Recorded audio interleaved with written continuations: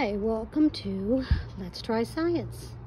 Today, let's try a little science outside in the backyard with some of the things you might see around if you are living on the West Coast.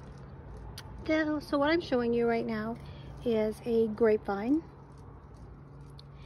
And the grapevine has large leaves. It loses its leaves in the winter time. So it is considered to be a deciduous plant. Deciduous plants lose their leaves in the winter and then get new growth in the spring. The grapevine is called a vine because it is a climbing plant and it likes to climb using tendrils.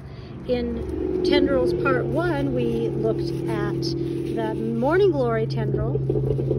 Here we're going to look at the grapevine tendrils.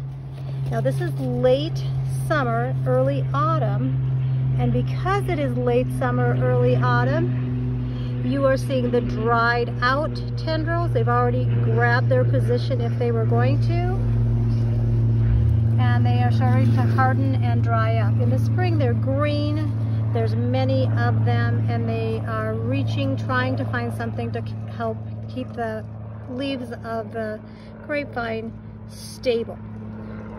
Now another fun thing about the grapevine, of course, is the grapes. And you think, okay, so this is the fruit of the plant. Why does a grapevine have a fruit? Well, all plants have to create some way of reproducing, which is making more of that plant.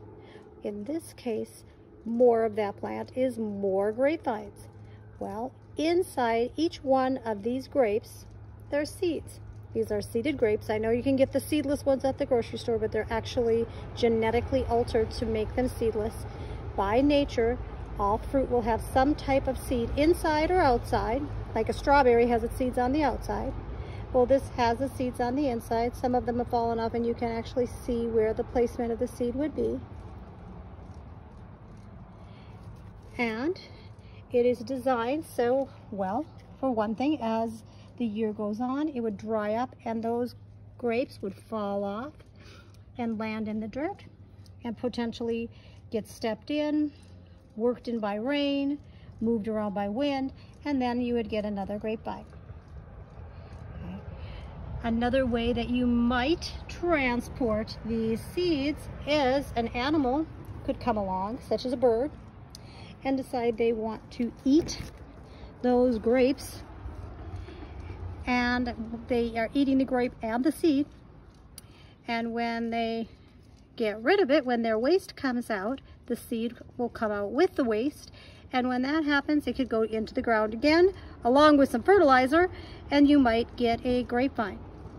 So this grapevine has some very unique characteristics by nature. It climbs using tendrils. It creates its seeds, making this fruit called grapes, which is seed inside.